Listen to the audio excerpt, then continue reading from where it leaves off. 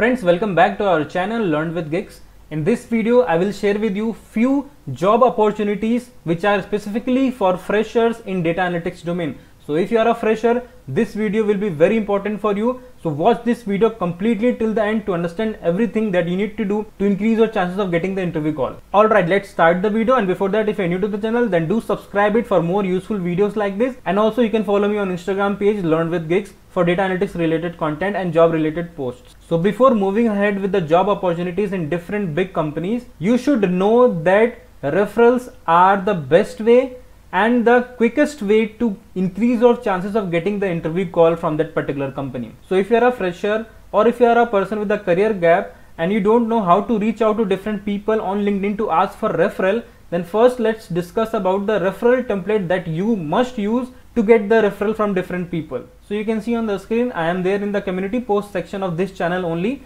and you can see I have shared a job referral template for freshers. So you need to put the subject what you are looking for, and this is the main content. And the most important part is you have to send every minute detail to that person. For example, you need to send the direct link of that job posting to that person. So the link should be attached, the job ID should be mentioned, and you need to mention your portfolio URL also, so that that person can see your work, and that's how that person will get the confidence to refer you. Otherwise, if you directly reach out to someone and ask for the referral, 95% of the times your message will be ignored. So this is the best way to ask for referrals on LinkedIn from various people. So note it down properly, it's very important. And if you are someone who has a career gap, then you have a different referral template. Let me show that to you. So you can see on the screen, this is the template. You please note it down properly. The only content difference will be this. Alright, now let's move towards the first job opportunity. So currently I am there on Fractal career portal. You can see Fractal is an analytics based company, so it's a good company. So you can see on the screen, this was posted 9 days ago, and this is the job ID.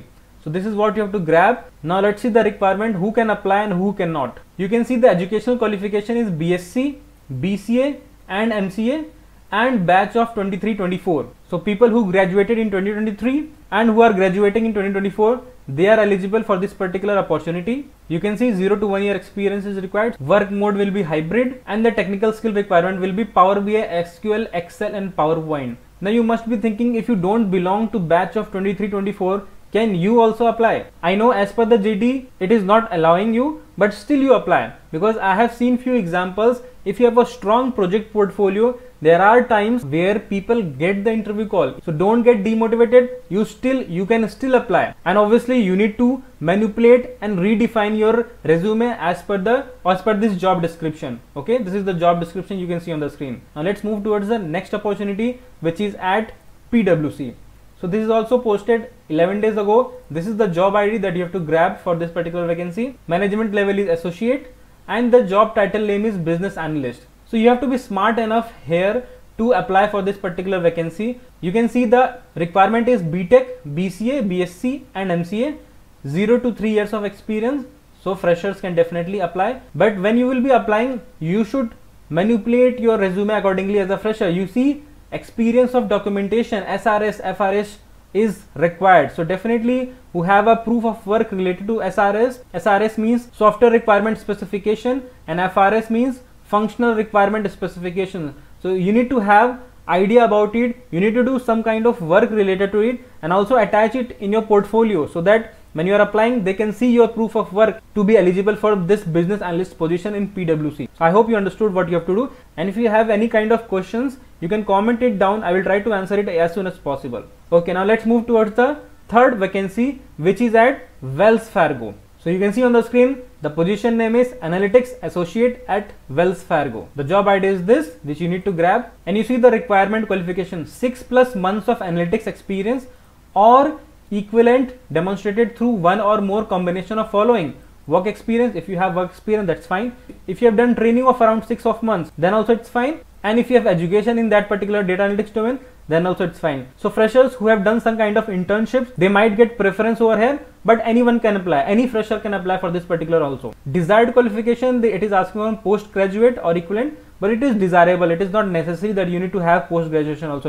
If you are graduated, then also you can apply. You can see the technical skill requirement is Oracle SQL, MS Office, PowerPoint, Excel, Word, Okay, Microsoft Windows, little bit of automation using PowerShell, that is not necessary. If you don't know, then also it's fine, you can apply. And experience in HR domain using Workday. In detail, this is what it is written: hands-on experience in HR reporting. So people who have done reports related to HR domain, they will be definitely given preference over here, with usage of BI tools like Power BI and Tableau. Right now I am recording this video on 23rd of June.